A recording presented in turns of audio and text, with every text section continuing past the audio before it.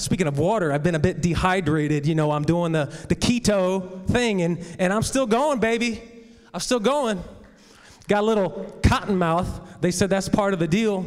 I'm okay with that. And they say, you know, when you fully adapted, it's kind of funny. They call it fat adapted. When you have become fat adapted, it's because your body no longer relies on the carbohydrates for fuel. It knows now to use fat, which is a good thing. So your body becomes an oven to burn fat. And I feel like an oven, really. I can feel it cooking, but it kind of brought me back to a specific scenario in my 20s. I used to work out at 24-hour fitness. Anybody heard of 24-hour fitness? I think probably most of you had. And I would go to the gym in Chesterfield. It's where I met my wife. She's somewhere. It's where I met Michelle and actually proposed to her. As romantic as that is, I proposed to her at 24-hour fitness. And I remember way before I met her, I was still going there. And I remember I was sitting there on the butterfly machine one day, just flexing, right? Just pumping iron and not thinking much of it. And this guy comes up who works there, and he's a trainer. So his opinion matters, right? He knows fitness. He said, "Hey, you're a baseball player, aren't you?" I said, "No." I said, "I played Little League like once, but I was scared of getting hit by the ball, so I quit, and I only played with tennis ball in the neighborhood because I was scared of the baseball, and I would never really step up to the plate because I was scared." But he thought I was some type of professional baseball player, and I'm scratching my head, and it was really a compliment. As I left, I realized he didn't know my past. See, he saw me for where I was at that stage, and I was thinking, hey, I'm doing all right. Yeah, this guy thinks I'm some kind of athlete. All right, I'll take that. But see, he doesn't know that now I use terms like fat adapted, but when I was a kid, I used the F word all the time, like fat. Yeah, I said it. I thought I was fat when I was a kid. I was chunky, and I had a serious complex over it most of my childhood. See, he didn't know my past. He didn't know where I grew up. He didn't know that I had to do the scoliosis test in gym class, and I had to take my shirt off, and the kids were laughing at me because I was, chubby, and I had the little rolls, I had that, and I had the flabby, you know what I'm saying. He didn't know that I had that memory with me forever since, and I've never forgotten the kid laughing.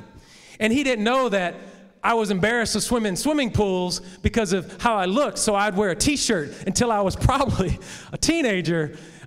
It was awkward. But see, I was starting to buy into the hype that a couple people teased me, and I thought that's all I could be, so I might as well just play the role. He didn't know that I wore a leather jacket from 6th grade through 8th grade, 6th grade through 7th grade, and then I downgraded to a windbreaker completely throughout the entire year and would turn beet red in the face and almost pass out because I was so bothered by the way I looked. I didn't want people to see that. Now keep in mind, people, it wasn't as bad as it was in my mind. See, my perception of it was worse. But that moment when he said that, it wasn't an egotistical thing. It was, wow, he doesn't see that. That's what touched me. He didn't see that. And I saw, see, I got in wrestling when I was like 15, and people say, you're going to get your, kicked. You probably shouldn't do that. You're not tough enough for that. And guess what I did? I got my butt kicked for a little while. And then I started hitting the weights. Then I started kicking some butt myself once in a while. Most of the time, I got my butt kicked. When I wrestled my brother, I got my butt kicked. But I wrestled normal people who weren't superhuman, I would sometimes kick their butt. So it was a give and take, but I was making progress. And by the time I got to my 20s, I had forgotten all this, to some degree, and I'm in that gym, and he didn't know all that came with it, you see. His perception of me was different because he didn't know me back then and how I felt and how I limited myself. He didn't know me as that chunky little kid who liked to eat more than he could handle, who liked to get too many things at McDonald's, who liked to cook way too many pizza rolls and way too many chicken strips, and he would eat them when he wasn't hungry, and I'd just sit around and play video games, and he didn't know all that, and that carried with me, and I knew by my teenage years I had to get in a gym and do something. He didn't know all that. You see, it's normal people judge us by how they know us. Your family is going to look at you how they know you. It's based on the role you play in each other's lives, how you're viewed, and what you're capable of.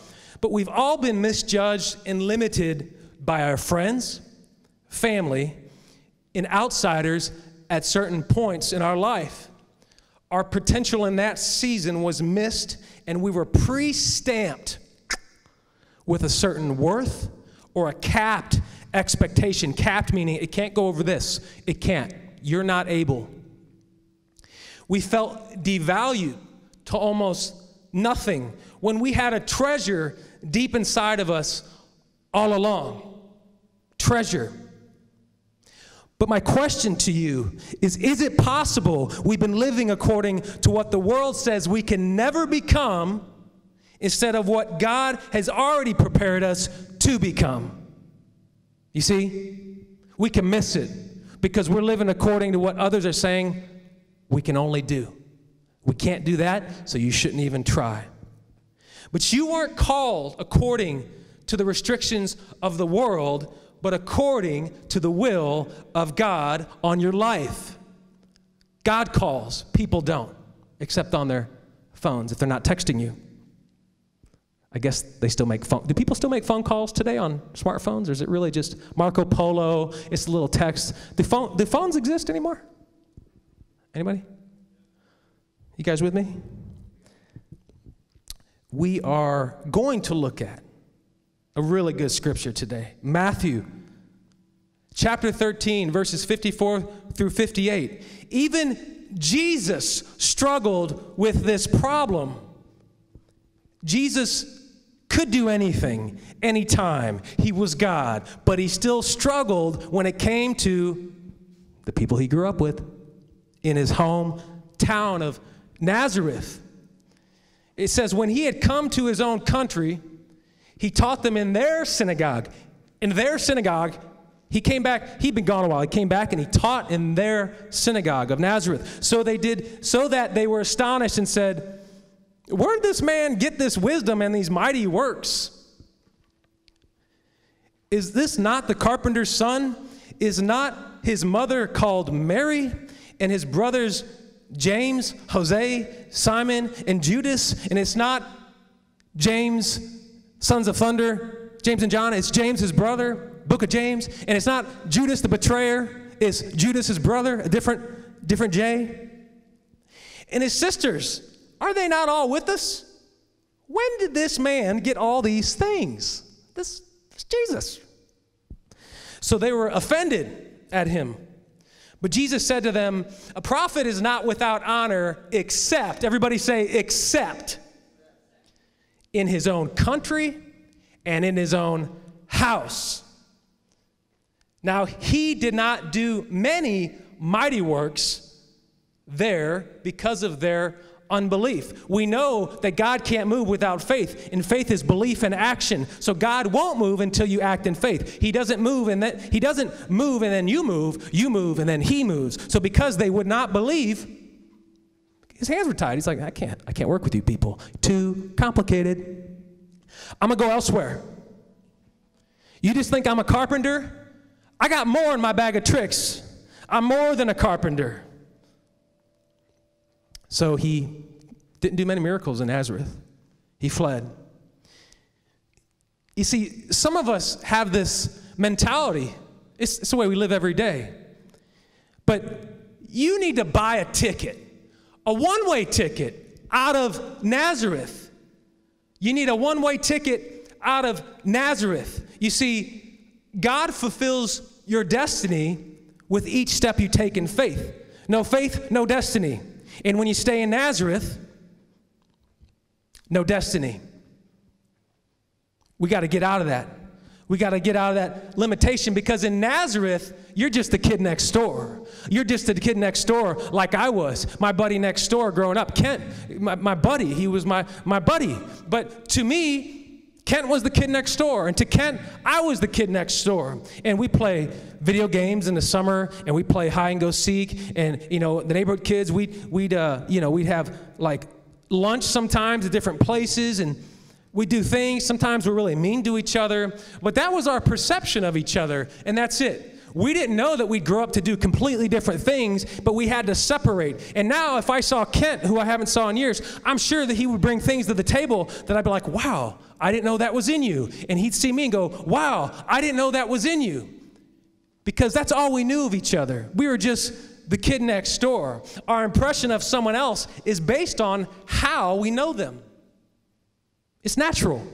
It's not intentional. They're not trying to devalue you. That's just how they know you. They don't know everything that's in here because we haven't shown them per se.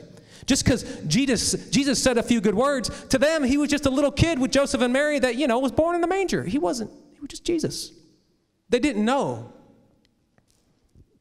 The role they play in their lives, in our lives, is how we define what they are to us. The kid next door. But the kid always grows up. We wear a lot of hats in our life. Just because I'm a dad to my kids doesn't mean I'm not a brother to my brother. And just because you don't know I'm a brother doesn't mean I'm not one. And just because I'm a son to my dad doesn't mean I'm not a son because you don't know I have a dad that's alive and, everybody has a dad, of course. Jesus' dad was the Holy Spirit, if you want to get technical. They don't know. But just because they don't know doesn't mean it's not so and doesn't mean you can't pursue it. You got to leave Nazareth. Nazareth is that restriction, that world that says you can't go beyond what others say you can go beyond. That won't take you to destiny. If you live according to others' restrictions, you will never do anything with your life. The angle people know you as is based on the role you play in their life. And you may have a passion that people don't understand. People don't know you have passion. There's things I'm still learning about my own family. I didn't know they had that interest in them about me and my friends and all kinds of things. And I didn't know those things about them because we never talked about it. They were just, family or the kid next door. And sometimes people will restrict you because they're not really willing to leave Nazareth themselves. When you say, hey, I'm thinking about getting a ticket out of here, they're scared for themselves, and they're going to tell you why you shouldn't do it. And we're not talking about really leaving here now, people. We don't want you to go anywhere. We're talking about a mindset. You need to get out of the trapped mindset that you can't go beyond what the world tells you, that you're believing is your capped potential. The world calls it a rat race. A rat race. A rat race. It's the cottonmouth. But with God, it's a one-man show. There's no competition in the world. It's not a race. It's a one-man show with God. He fulfills your destiny, not people. He works through people, but if it's His will, it will happen. And we don't want you to end up with regret, because regret comes when you don't execute on something you had in your heart and you should have at least given it all you had. But if you don't want to get out of Nazareth and you want to stay on the couch, if you find regret, there you go. It's easy to get offended when others doubt you. They may laugh at you. They may not see what you see. And it's easy to get offended, but you don't have to get offended because they don't know those things. You got to show them with action. Talk is cheap, right? Anybody can talk, but action is what builds respect. When I was going to say, I said I wanted to be a singer. Like I told my parents I want to be a singer. And hey, I found this school in Nashville and they'll help you get into the music business. And it was just talk until I said, okay, I'm really going. Whoa. It was deep and it was hard and there was tears. And I'm not advocating leaving for real, because I hope my children never try to pull that one on me. I'm going to be way tougher on my kids than my parents actually let me go. But for me, that's what it took to turn me into a man, and it did. And I really had to go. And when I went, now people said, whoa, I didn't know he had that in him. I didn't know he was willing to really do that. I thought he was just, the kid next door with the scoliosis thing in the jacket. God has more in you. He wants to get out. He has more in you. Life is going by, and he wants to get it out. And if he doesn't get it out, you're going to have regret, because you'll never find that fulfillment until he gets it out of you. He'll fill you as you give out what he's put in you. But it takes building respect, and not all callings are of God. You have to discern the spirit. The Bible says, try the spirits to know if they are of God, like in American Idol. Is that show still on? Thank the Lord. It is. Reruns. Listen, just because your kid's on American Idol and you think they're good, and then they get put on the reject show, it doesn't mean they were called to be a rock star, because maybe it's not God's calling that they sing and sing, love, cry me a river, cry me a river. Justin Timberlake? Nobody? You don't remember Cry Me a River? That just came out of nowhere. American Idol is an example where not everybody's called. Few are chosen. Find your calling. God's calling on your life is unique to you. Doesn't mean you have to do what I do. Doesn't mean you have to do what he does. Doesn't mean you have to do what she does. It's unique to you. It's your blueprint. Find your blueprint, because it's important. If God put it in you, it's important, and we need it to come out for the glory of God. That's how you're going to build respect. You know, R-E-S-P-C-T, find out what it means to me. R-E-S-P-C-T. Are you guys alive out there? Come on, what can I do? Jumping jacks? Come on now. Come on now. You guys got a pulse. Come on. I ain't here talking to myself. Come on. You know Aretha Franklin? Come on, the greatest gospel singer, soul singer. Come on. Respect, right? It takes respect. They didn't respect Jesus. They didn't respect him. That's why he was just a carpenter's son. Because he's just from Nazareth. He's just a kid next door. But they were missing everything because they didn't know him that way. He had to build their respect. How do you build respect? You build credibility through action. The apostles looked at Jesus differently, didn't they? Why is that? Because they were together all the time. They tarried or stayed with him. They were together. They saw more than just his poetic talking and his beatitudes. They saw him healing people and doing things with them and being in the slums, in the pits with the sinners and trying to make the sick whole. And so it built respect. Don't let people judge you based on your past. They will take your preconceived notions of your past and try to apply it to your future. But that's not how God looks at it. He doesn't decide your future based on your past. They will conclude your ability based on what they know about you until you build respect. God fulfills your destiny with each step you take in faith. And as you take those steps, you're establishing credibility. You're establishing respect.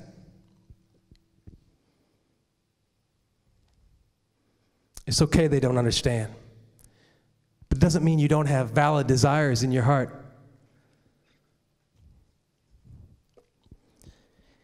You have to earn respect. It's not just given to you. And it's not intentional. They just don't know you that way. But the fruits of your faithfulness, guided by action, will reveal to those doubters there is more to you.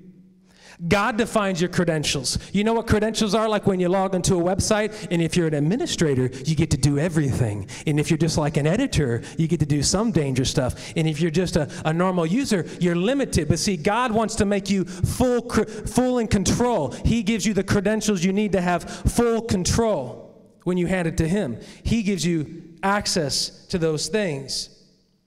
And those same people who doubted you, when you do leave Nazareth, guess what they're going to do?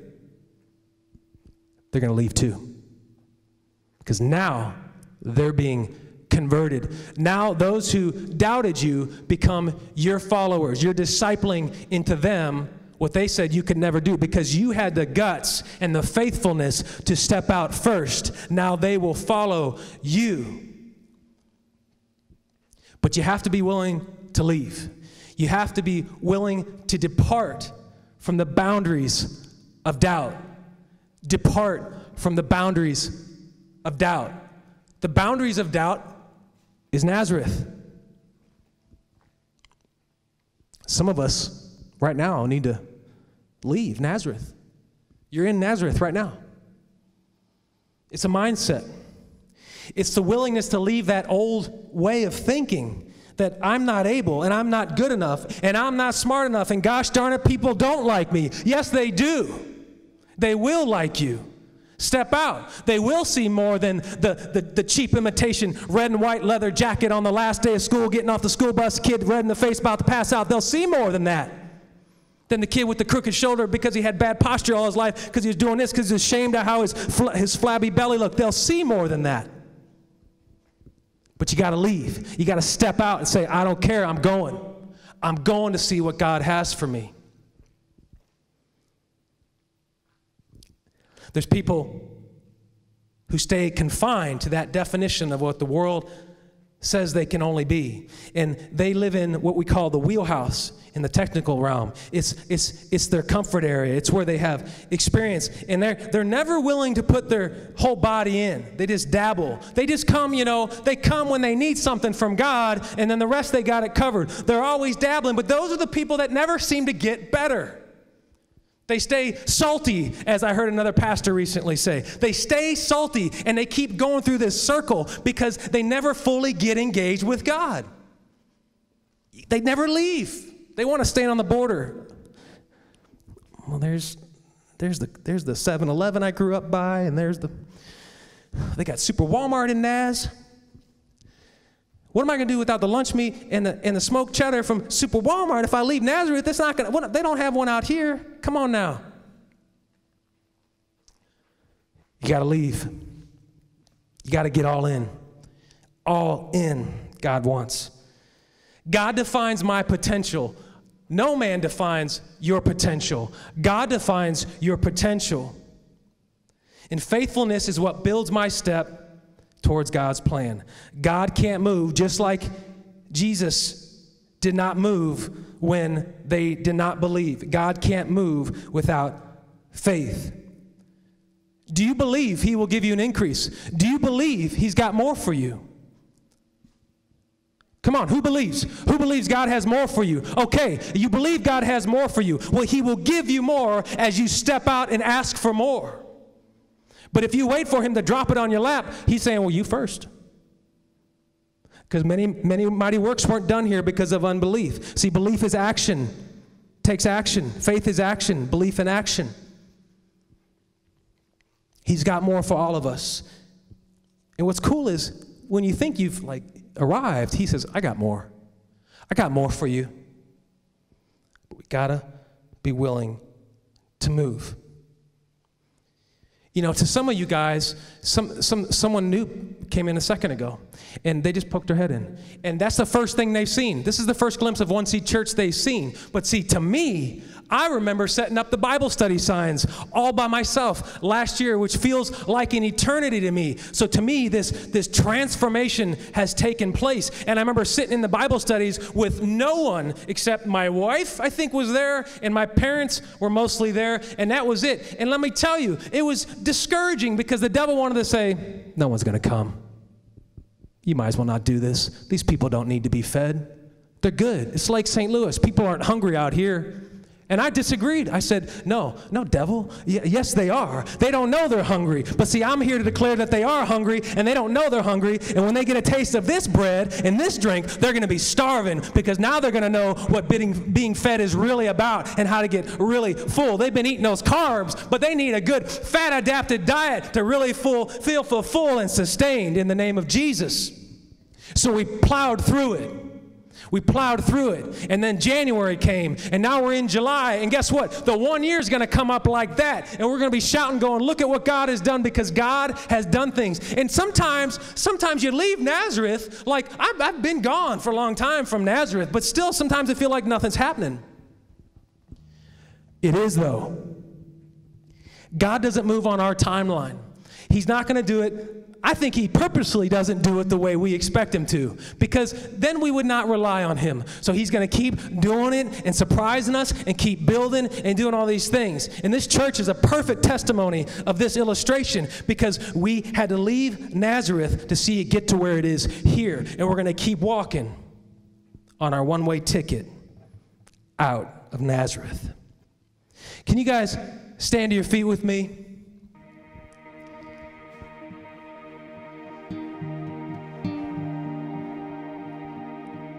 Your Nazareth is the place where others have restricted you. They judged you. And they didn't judge you intentionally, per se. They judged you, though, what they knew of you. And they said, Vincent, that's all you're worth. You can never be that, Vincent. But they don't fulfill your destiny. God does. And God knows what's in your heart, and he wants to bring out of your heart what he has that's going to glorify him, and that's what he's doing. So you keep walking, and we all have that special thing. The doubter's influence is the devil's way of trying to poison you and stop you from leaving that small town. But if you keep walking, you're going to convert the doubters. The haters are going to become followers of Christ. You keep planting and watering, and God will give the increase. When you leave, oh man, whew, I'm thinking about it right now. Me and my wife talk about this all the time. Remember when they had no time for us? They didn't want to even come over for dinner because we weren't good enough. You know, it wasn't good enough. And in 5 years, they're going to be saying, hey guys, I'm going to say, sorry, we left Nazareth, we're gone. We don't have time anymore. It's not because we don't like you, it's because we left and you weren't following when we told you we were going. Don't miss the opportunity to follow. Don't miss the opportunity to shine your light on someone else to follow. That's why, you know, a lot of you are really good. We bring guests. We tell people that's what it's about, is we're continually planting the seed, whether they get it or not, because one day God's going to increase that seed in them, and they're going to remember who planted it in them, and God will prick their heart. God fulfills your destiny with each step you take in faith. If you want to see God move, leave Nazareth. Don't let fear stop you from executing your next step. I'm not saying don't be crazy. I've talked about this. Try the spirits. The Spirit doesn't tell you to go jump off a building. But the Spirit may be saying, hey, try taking another step for God. What can that be? Maybe I need to pray more. Maybe I need to pray for others more. Maybe I need to go to church more. Maybe I need to read my Bible more. Those are the steps I'm talking about to leave Nazareth. And some of us do that. Well, there's more. There's more. There's more. Tell God, I want more, God. I need more. I don't know what to do next. Tell him, show me, Lord, in prayer. He will. He's a rewarder of those who diligently seek him. He will never leave any man astray. He will go back for his sheep. If you call, but you have to call. Pick up the phone and Marco Polo app, Jesus. Say, Jesus, I don't know. Hey, and send it to him. God has internet, right? He's got really good bandwidth, by the way, in heaven. He's got the fastest connection in heaven, and he doesn't have to worry about buying data like we do. It's great. It's a mindset. Let God lead your course of action and leave all the haters in the small town, and they'll leave soon enough. Let's bow our heads. Close our eyes. Let's pray for a minute. If some of you guys have a need, while we have our eyes closed, no one's looking, just raise your hand, because God sees it. God sees it if you have a need. If you have a restriction that you want God to touch you and help show you how do I leave Nazareth? How do I do that? Just lift your hand in the air and reach out to him. Submit to him, and he sees you. He sees you. So, Lord, we come before you in the mighty name of Jesus, and we bring these needs to your table. We're not looking for crumbs, Lord. We're looking for the full meal, and God, we know you will deliver to all. The gospel is for all. And we pray, God, that you show us how we take these steps, how we practically take these steps in our everyday life, that we leave here not with just this hypothetical illustration, but we actually take steps in our life. We start praying over dinner. Yeah, we do that. We start praying with our kids. We start listening to some Joy FM in the car. We start praying, at bedtime with our kids. We start coming to church more. We start telling people simple things like, hey, the Lord bless me. We have a blessed life. I'm thankful. God did this for me. Let us take those steps, Lord, to get us out of that limited mindset, because we know from our faithfulness in the past that you will deliver and be faithful in the future, and that as we take those steps, you will just keep continuing to give more and shine more and reveal more and show us where you truly want us to be. And if everybody could say, in the mighty name of Jesus, amen.